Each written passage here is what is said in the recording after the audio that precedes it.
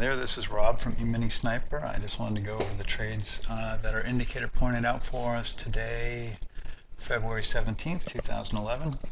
This is for the entire time that the room was open today. We generally get started around about 7:30 in the morning and go until 11:30.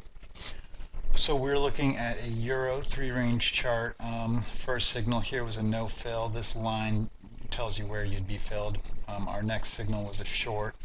And that one hit targets. Our next was a long, and that hit targets. Our next was a short here, no fill. Our next was a short here, that hit targets to the downside.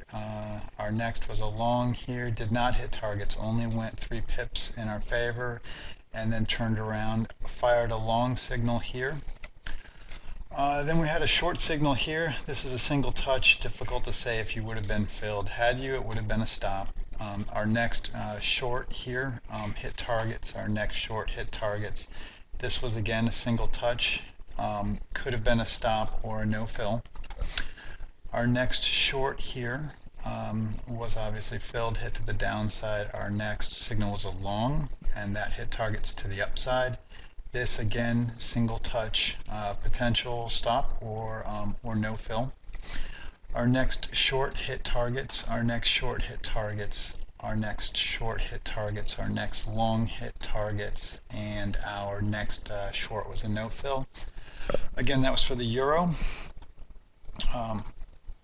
Pull up oil and see how it did for the same time frame.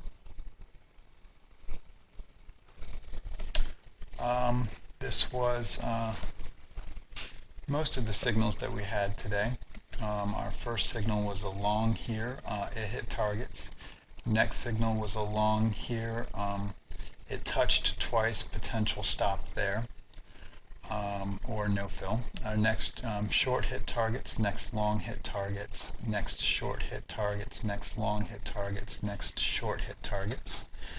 Next short hit targets, next short hit targets. Then we had a long that was a no fill. Next short, it was a potential stop if it filled. Price never went through, just touched it twice and went on. And next short hit targets. So looking good on 2 of our favorite